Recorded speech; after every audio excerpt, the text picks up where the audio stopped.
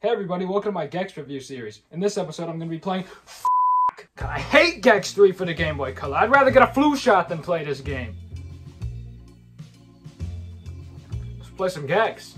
The problem with this game is really simple. They tried to take a pretty damn good 3D platformer and adapt it to a Game Boy, which...